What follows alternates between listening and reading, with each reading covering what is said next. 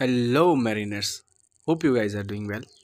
So in this video we are going to just have some questions and answer of the exit exam on Tasco. It's your advanced tanker familiarization course, so we will just have 30 samples of questions, that is a past asked questions. We'll just go through that. Please be till end and watch the entire video. Do subscribe, like and share with your friends. For any more video, do comment in the comment box for any specific exit exam questions, and I will try to make video on that as fast as possible. So let's continue with question number 1. So the first is your cleanage means it's oil remaining on the wall of a pipe or on the internal surface of the tanks after the bulk of the oil has been removed. So it's true or false? So it is true. Let's further move to question number 2. So it's a flame screen is used for preventing spark from entering a tank or a vent opening. So it is also true. You will find there is a flame screen and there is a flame arrestor. So the purpose of flame screen to prevent spark from entering to the tank or the vent where it is opening.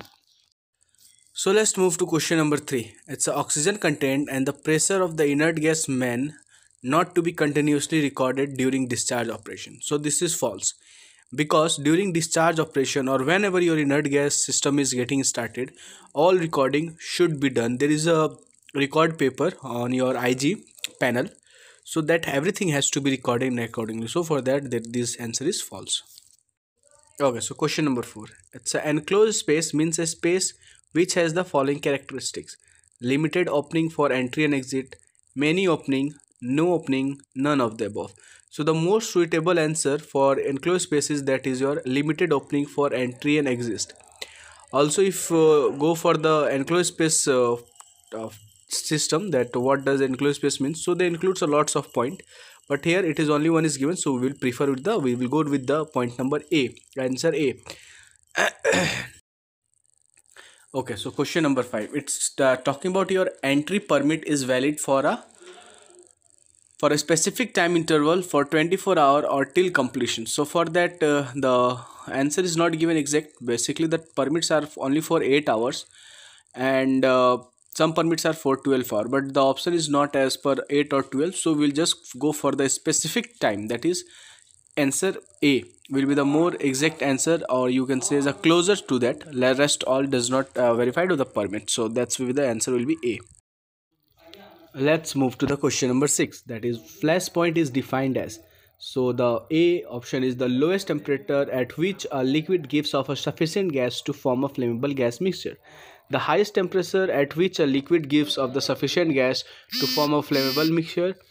The lowest temperature at which your PV valves will open and allow excess gas vent. So the answer will be A. It is the lowest temperature at which a liquid gas of sufficient gas to form a flammable mixture. Okay, it's the lowest temperature, it's not the highest temperature. And the lowest pressure at which PV valves operate, it is known as your pressure side of the PV valve. So the answer will be your A. I hope you guys are getting all these shots. If still any confusion or a like you thinks that any confusion with the questions related to anything, you guys are requested to drop your messages, and I will just go through the messages and I will reply there only. Let's move to the question number 7. A sudden increase in the pressure of the liquid in a pipeline brought about an abrupt change in the flow rate is called. Option A is your pressure surge, option B is your power point, option C is your low pressure. So the answer will be your pressure gauge. This is the answer. It's a definition for the pressure gauge to a sudden jerk in the pressure due to the in the pipelines due to the flow of the liquid whichever is transferring. So that is known as your pressure surge. We'll move with the next question. The introduction of an inert gas into a tank which is already in the inert condition with the object of raising the tank pressure to prevent any ingress of air means topping off, topping up, purging, gas filling. The answer will be a topping up. Topping off is the term we used to give when we are about to completion of the loading. Purging, everyone is familiar that to lower the content of CH gas, and gas filling to gas free the tank with respect to the other gases, and we gas free the tank, it means we are introducing a fresh air into the tank so that a person can work in that tank. I hope you guys are getting all these shots. We will move with the question number 9, that is your ASTM table 54A is used for the following cargo calculation. So the options are chemical, product, crude oil. So answer is your 54A is for the crude oil. Okay, so let's move to question number 10. It talks about your enclosed space entry permit should be rendered invalid if the ventilation of the space stops. So yeah, it's exactly true. This permit, the enclosed space permit, are only valid when the entire procedure, there should be a continuous ventilation process. If at any moment it stops the ventilations, the permit get invalid. So that's true. Your next question is question number 11. The gases from the most petroleum liquids are heavier than air and inert gas, lighter than air and inert gas, same as air and the inert gas, none of the above. So the answer is your heavier than air and inert gas. Why it is? Because if your inert gas is heavier, then it will just go to the down of that, and so it will not eliminate the one of the fire triangle. So that's why from the understanding, it's a common sense kind of thing that you can easily identify. That's the reason your the petroleums are gases are higher than your inert gas and air. Okay, so question number 12.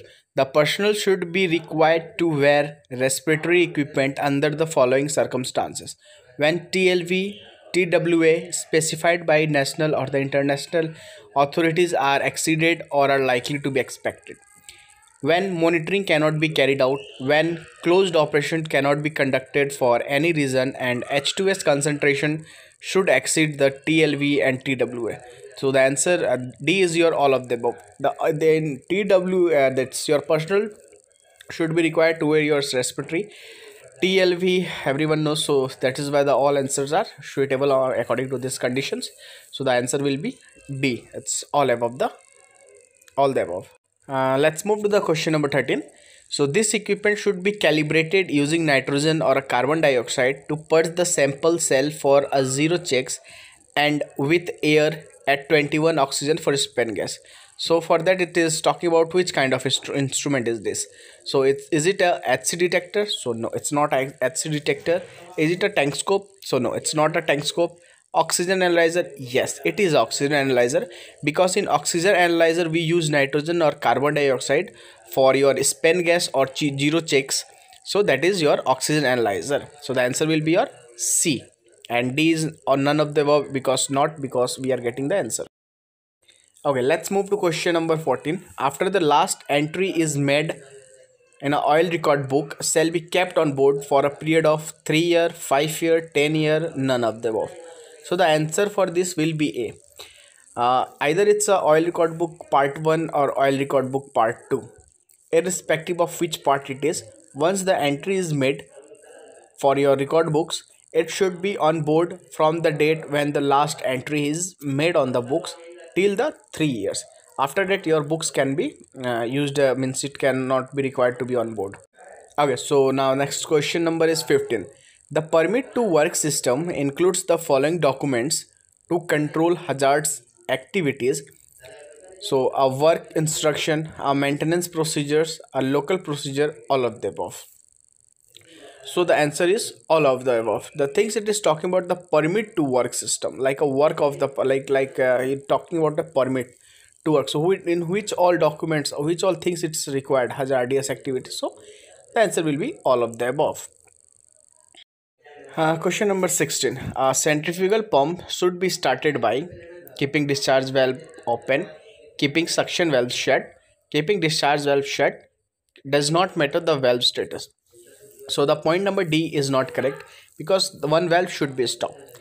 The answer will be your C. Like if because if we keep the discharge valve open, so there is a chances of the cavitation, and cavitations can form and tripping of the pump. If you will shut the suction valves, so it's not going to shock, and again the chances of the cavitations and your impellers get affected due to that. So the correct answer will be C. Now the question number 17. The mixture of hydrocarbon gases with respect to air is heavier, lighter, mostly heavier, none. So the answer will be A. It's heavier. I think no required for the discussion for this question. Let's move to the question number 18. LFL and HFL for a mixture of hydrocarbons are A 5% and 20%, B 1% and 20%, C 2% and 10%, D 1% and 10%. So correct answer is 1% and 10%. This is your flammability flammable range. If you look about your, if you go through your flammable diagram, so for most of the petroleum it's between 1 to 10, that is lower flammable limit and higher flammable limit. Let's move to the question number A19. So it's a benzene is an example of naphthenes, aromatics, paraffins, none of the above. So it's a chemical composition, you can say, as a little bit of idea. So the naphthalene, the paraffins, none of the above is not the answer. The correct answer for this question is your aromatics. Aromatics, benzene, it's a chemical formation and it's chain. If you look, if someone is having any idea about that, so you will identify it's a aromatic. Okay, so let's move to the next question. That is our question number 20. Oil remaining on the wall of a pipe or on the surface of a tank interior after bulk oil is removed is called, the option is saying inerting, purging, or the C is a cleanage. So the answer is cleanage. This is the question number, you can refer with the question number 1 and the true false they had stated. So the answer is cleanage. Okay, let's move to the question number 21.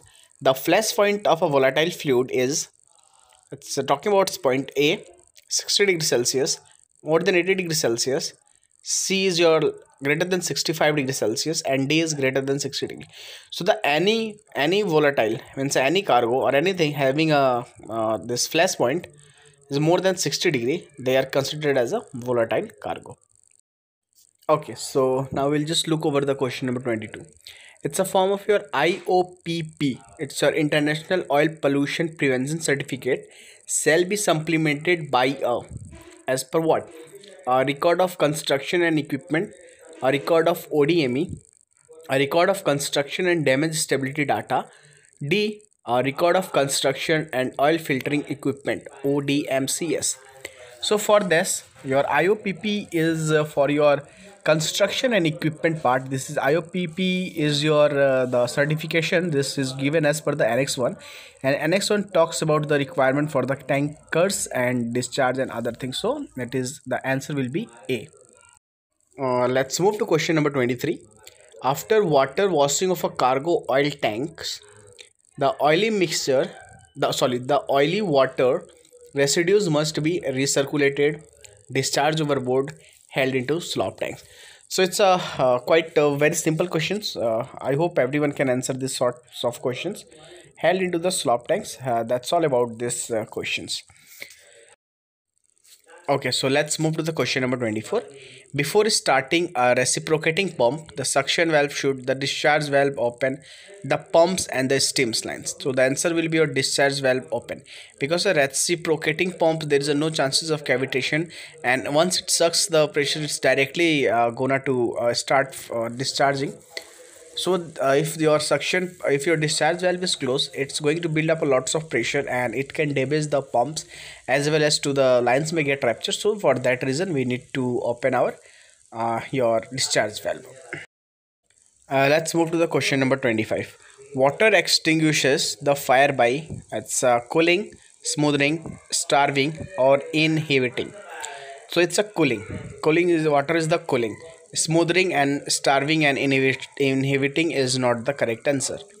I hope everyone is aware about these terms. What does it means? If you guys having any doubt on these terms, do feel free to comments in the comment box, and I will make another video related to your fire triangles, and I will just explain fire triangle, fire tetrahedron, and also I will just look over this all four terms so that you guys can understand, you guys can have an understanding.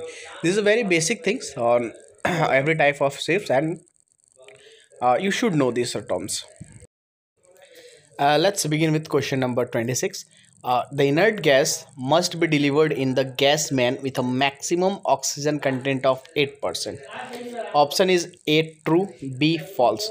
So answer the, it will be false, because the 8% as per is got, it should be in the tank. But if it talks about the uh, line, so in the line it should not be less, it should not be more than 5%.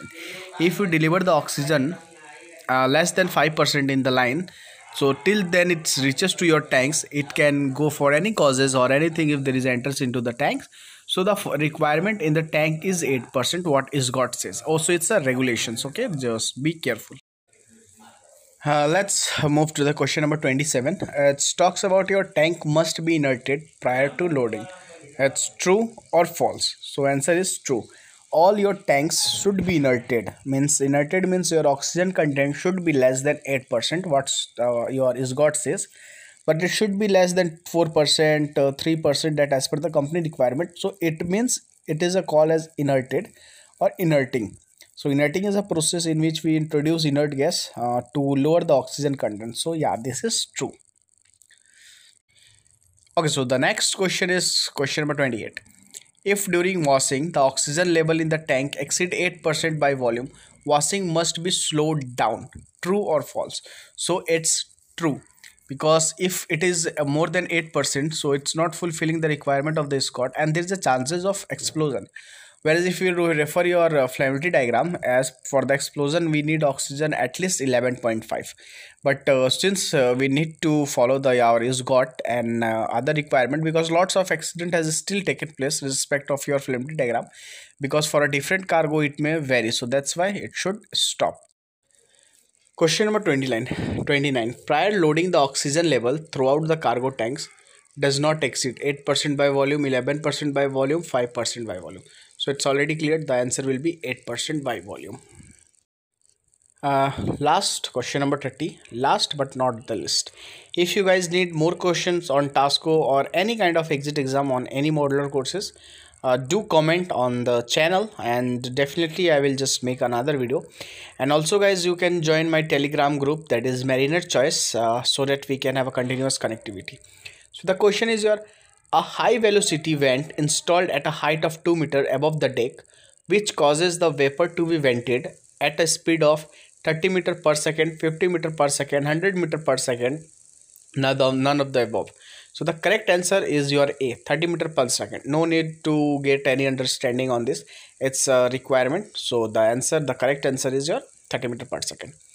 So well, thank you, and thank you everyone, and do please do share this video, do likes and with your friends. See you in the next video with some other exit exam questions or some other related topics. Thank you and Jai Hind.